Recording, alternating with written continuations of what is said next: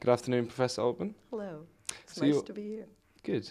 So you're a behavioural ecologist. I was wondering if you could just tell us briefly what a behavioural ecologist does. Well, I'm interested in behavior from the standpoint of how it helps animals in survival and reproduction, basically, in their natural lives, in the wild in particular. And so individual behavior and group behavior and the mechanisms that affect behavior. And then the consequences of behavior. So it's behaviors at the core, and then all these other factors in their lives feed into that. Okay. And which animals in specific do you look at? So I've done almost all my work on baboons, which are among the largest of monkeys, and fairly unusual in that they live on the savannas rather than up in trees. They sleep up in trees, they occasionally feed in trees, but they live a life somewhat as one would find elephants and giraffes and lions doing out on the African savannas. Okay. So is this the Ambiselli Baboon project?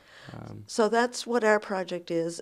Baboons are interesting in that they've probably been studied more than any other primate species at a number of sites. And because baboons are more widespread than any other primate except humans, they've been studied from forests to savannas, very riverine situations, up in mountains, and from Ethiopia down to the tip of South Africa. Okay. And so what have you been learning from the Baboon project? Kind of what have the main results been? Well, I think one of the exciting kinds of things is how plastic they are in their behavior, how adaptable. And so unintentionally, 40 years ago, we didn't imagine that we were going to be studying things like climate change and habitat change. As most people know, over these past 40 years, there have been a lot of changes in the environment, and it's been interesting to see which primate species and how adapt rather than go under in those circumstances. And so we've learned the kinds of things that they do behaviorally in those circumstances. I think one of the other really interesting things has been learning how important dads are in primate society, because, and particularly baboon society, because that was totally contrary to theory. And it was only when we could do genetic analysis, and my main collaborator, Susan Alberts, does that in her lab, that we were able to confirm that, in fact, dads matter, which was not thought to be true in these societies of many males and many females living together. Was it seen that mothers were the most important? Well, and mothers certainly are very important. There's a term called being matrilocal. And many mammals are in that when kids grow up, it's the females who stay home, if it will, and the males that go out in the world to other groups. And so, like elephants, a very maternally based society develops.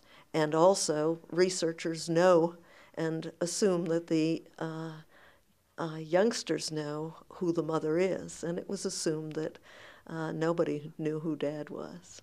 So. Okay. So the dads sometimes are the stay-at-home dads, a little bit like in our societies. Well, they rarely take a major role, but what we've learned is that in fact they intervene in fights among kids. They hang around near them, and the kids can sometimes get scraps of food from them. The longer that dads stay in the group and don't migrate on into other groups, the earlier that the kids mature. And so not only do dads do things that we can identify, but some of those things have positive consequences for the kids. So not the major caregivers, but certainly not something to be written off. Okay, well, that's a message for the dads.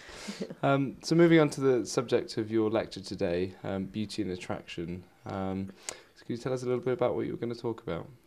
Well, I'm going to talk briefly about how humans react to different species, how which species we seem to be attracted to and which repulsed by, despite apparently similar behavior.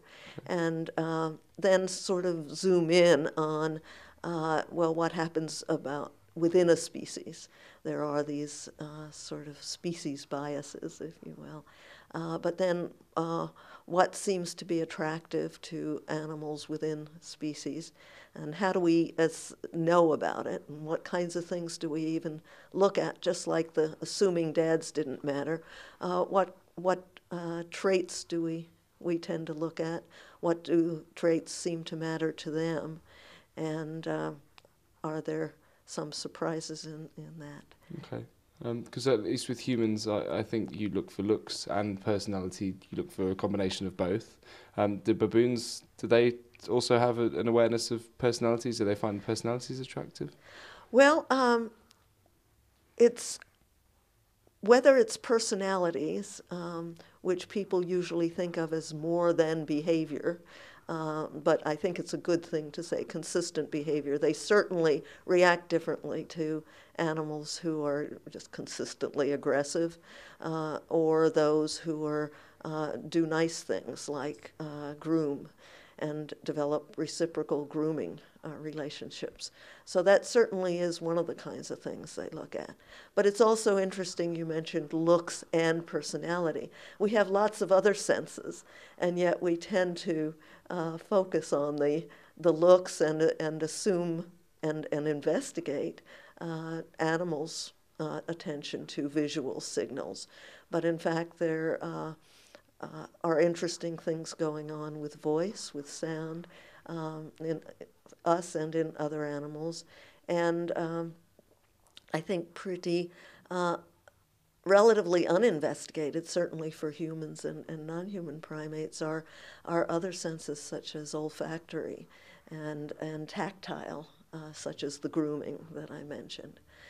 So there are this range of senses, and are they all less important than visual, or is it that we're so visual and think of our own visual reactions that we focus on those? Well, I certainly missed them, didn't I? And what about the other way around? Do you think animals find certain humans attractive? Do you think there are certain carers, say in the Baboon project, that the baboons seem to like more? Well, I think from laboratory studies, and when one talks to zookeepers and people in laboratories, one has a lot more sense of that than from our project, because actually one of the goals in our project is to be the most boring primate in the habitat. And so we do lots of things when we train students and as we observe to keep from being a source of reaction and interaction. And so while I would say yes, and there are little vignettes and moments when that's clear, and it's clear certainly that when we're not successful and there's somebody out who does get a lot of their attention, it tends to be attention that makes them nervous and that they avoid. But we really do try not to give occasions to get much insight on that. Okay, brilliant. Well, best of luck for the research for the future, and thanks for talking Thanks to a lot. us. It was good talking to you. Thanks.